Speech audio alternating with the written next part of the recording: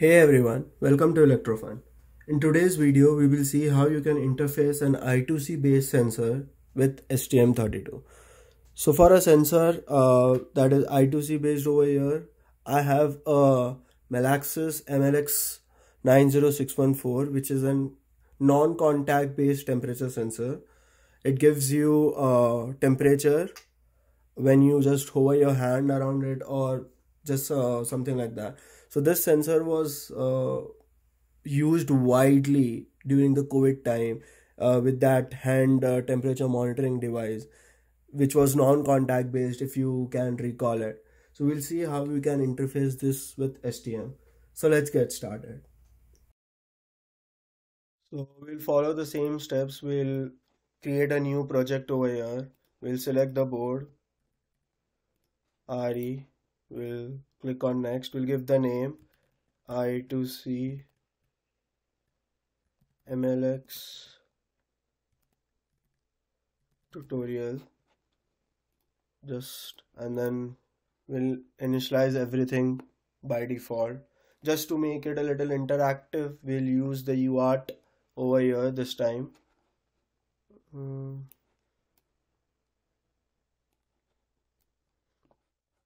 So what do we need is we need some connectivity, which is I2C. So I'll just enable I2C over here. The speed is standard because we are using it as 100 kilohertz. It's not a fast communication over here. 7-bit, everything looks good over here. We are not using any interrupt. Once we initialize this, there will be two pins that will be generated over here, which is PB6 and PB7. Let's just go and see where is PB6 and PB7. PB6 is over here and PB7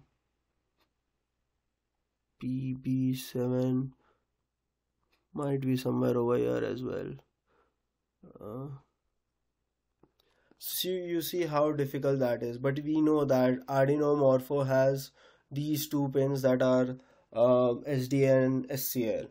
So what we can do is we can use the connectivity alternate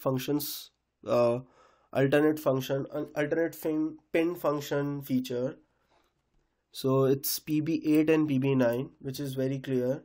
So PB8, all we have to do is select I2C clock. So you see it shifted from PB6 to PB8, and now this is data. So I'll just do data. So it shifted. So now it's very standard. It's very visible that SDA is that pin that is written over there, and SCL is the same pin. So we will save this. We'll generate the code and we'll start defining some variables over here. So we'll have a character that has 2 space for I2C data. We'll have a variable to print something. Successfully communicated with I2C device. I2C. This will just make it a little interactive. We'll have a temperature. Now let's start. So what do we need? We can do two things over here. One is directly start with the slave address, try to communicate with the sensor, and then read it. But just to make it a little more simpler, what I will do is first I'll open the data sheet. This is the data sheet. It's a MLX's 90614 family, non-contact based, IR based temperature sensor. I'll scroll down. I'll look for the slave address. It has to be somewhere. So slave address factory default is 5A. Now 5A is the slave address, but it's not actually the slave address. What is that? So we'll see. First there are a lot of functions that we have no idea about. So we'll just open the I2C driver just to take a look at some functions. So we'll go on include I2C.h.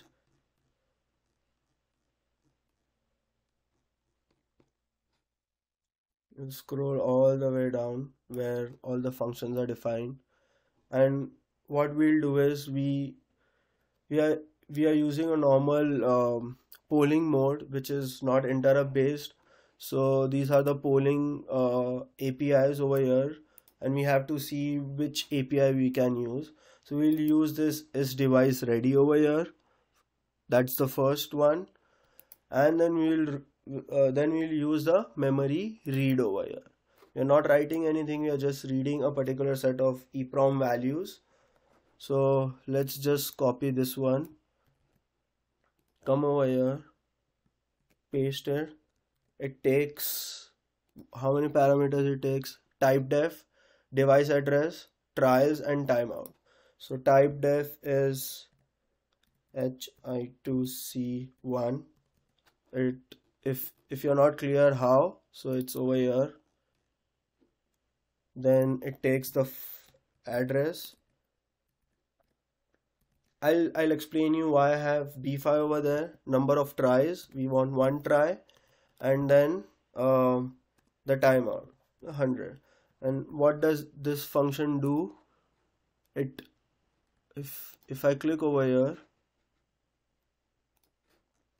we'll see what it does. It returns either HAL error, HAL busy, or HAL okay, whatever is based on that. So we will just see if we get HAL okay over here. So, and then if we have HAL okay, we'll just transmit. So HUR2, because that's the second one, we use this PA2 and PA3, which is the default UART2 that is directly with USB. And then we want to print the TX data with the size of TX data. That's all. So how did I came across this B5? We just saw the slave address is 5A. What we want to do is we just want to communicate if actually we are able to communicate or get some response when we try to communicate with a 5A. So the whole concept is it's 5A, but we have to shift that number of bits to left, so by 1. So we'll shift left. Now that will give us a value which is B4. But now if you remember or if you know a little bit about how I2C protocol works, it has a slave address and the other last bit is either read or write. So what we are doing over here is we just writing something so that we get some response over back from the slave device. So we'll add 1. So B4 plus 1 will give me B5, and at this is the address at which it should communicate. Now coming to while. So we can run it and we can just see this. So I'll just build, and meanwhile I'll just quickly do the connections.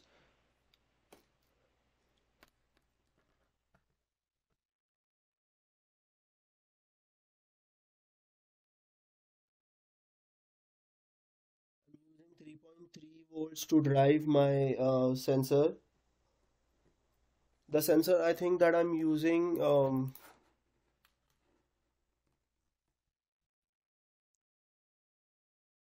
so it gave us a bunch of errors. Let's see how we can resolve them once I'm done with my connections. So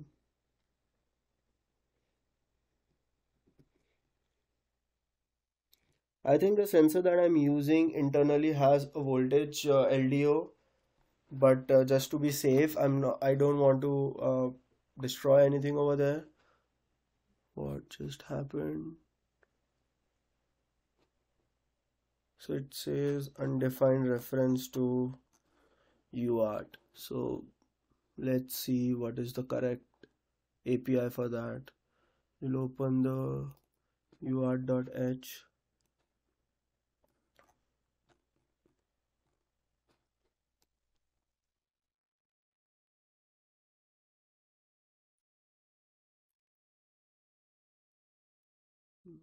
Come to .c and look for UART transmit.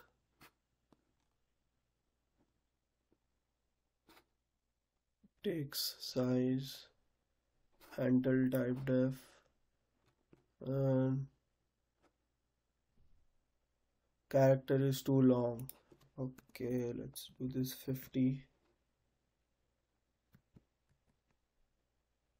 And that error is gone.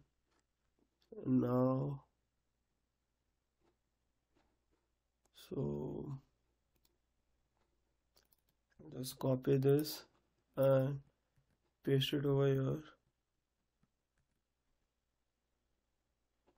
So now that error is gone. I think it was some error with the API that I had used. Don't remember a lot of APIs that STM has. So okay, I'm done with the connections. Now I'll just connect it and I'll just run it. Okay, then I'll just open real term port. The default baud rate is 115200. And then change, and then I'll open, and then I'll press reset.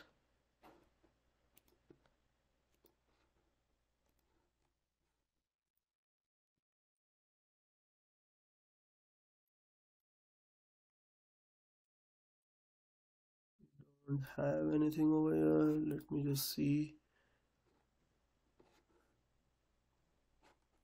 I'm not sure if I'll upload the code again.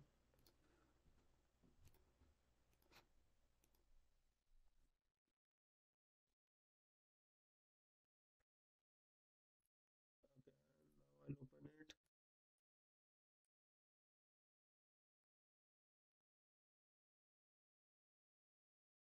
Let me see if I have all the connections correct. Looks correct to me.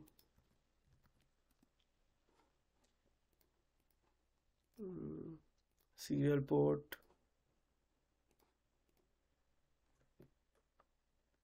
Okay, no idea what was wrong with the real term, but okay, so I'm pressing reset right now. So it comes into flow, it reads that if it gets hull okay, it goes into this if, and then it prints whatever the TX data we have, which is successfully communicated with I2C. So we are done one step where we are actually able to communicate.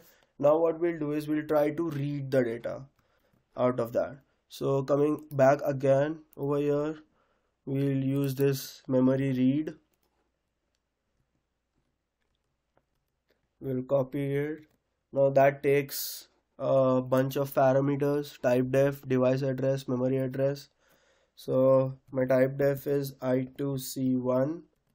My slave address is B4 over here. What I want to read. Now coming back to the data sheet.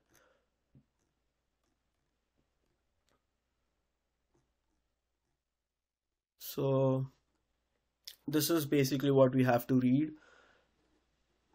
We are trying to read the temperature of object 1, which is nothing but the temperature when we put a finger or put any object in front of that IR. So it's 0x07. I'll come over here, I'll write that 0x07. What was the other parameter? Memory address size. Then where do I need to store the data and data size? Memory address size would be 1, and then we want to store that data. If you remember, we created a variable, so we'll just copy that variable paste it over here. But now that's a character, we'll have to typecast that, and then we want to read 2 bytes of data, and then the timeout will be 100. So this way what it will do is it will read 2 bytes of data, and then those 2 bytes have to be decoded. So this is where I'm getting that information of how many byte data is actually. So if you look at this communication example, so this is the command B4, this is 007, I read that, then I have the LSB byte and MSB byte, and then we have to decode that byte basically. So what I'll do is I have raw, I'll just make a variable with raw temperature. Now what we'll do is I2C data of 1 over here, we'll shift this 8 by 8 and we will XOR that I2C data with 0. So basically this will align that for us, and then a big bracket, and then once we have that, we'll use the variable that we created, raw temperature. Now that's the raw temperature. What happens with that raw temperature? In the datasheet, if you scroll all the way down, there's some math that goes into that where I'll just show that.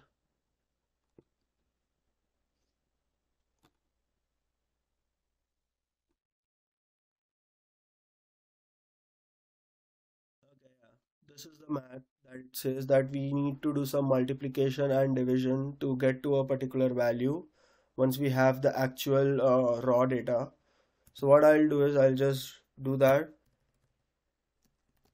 273.15, and then I'll give a small delay of 100 milliseconds.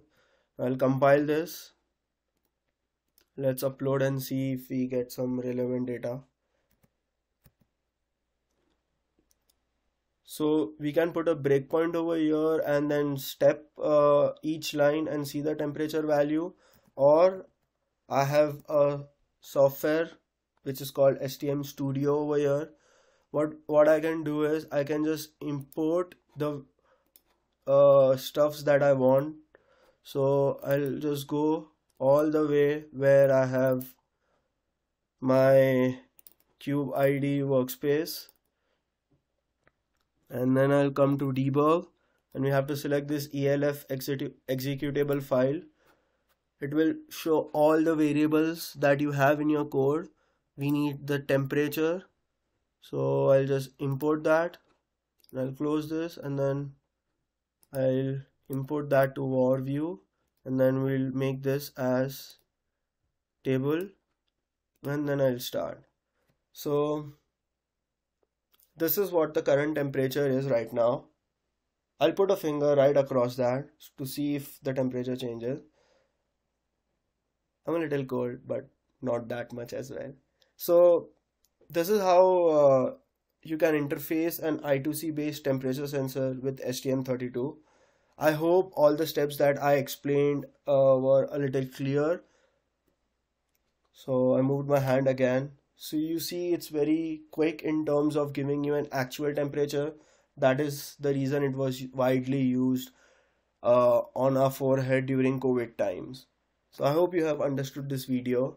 If you have any doubts, you can ask me in the comment section below. I will answer all of them. And until then, see you. Thank you.